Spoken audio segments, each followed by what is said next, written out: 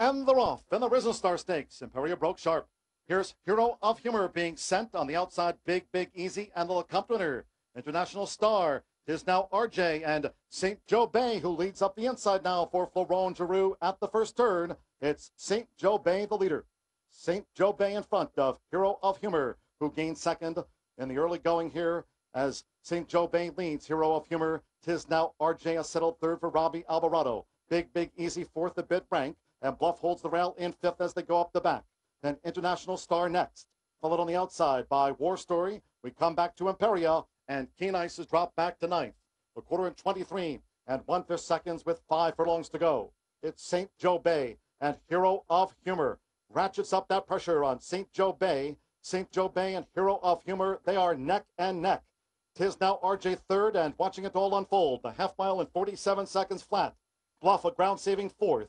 Big Easy is fifth. International Star sixth at the inside, followed by War Story between horses. Then comes Imperia in the Godolphin Blue, and Keen Ice is last with inside 3 furlongs to go. It's still St. Joe Bay.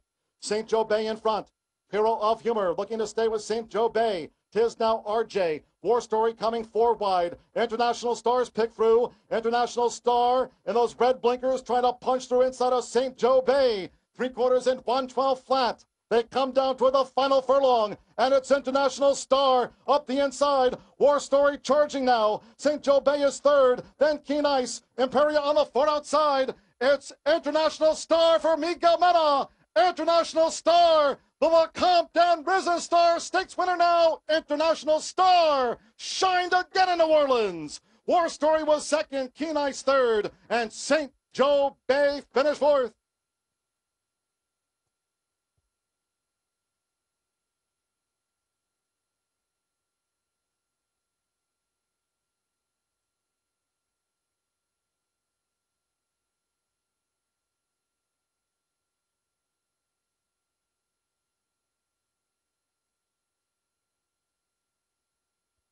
Ten-6, it's a photo for fourth.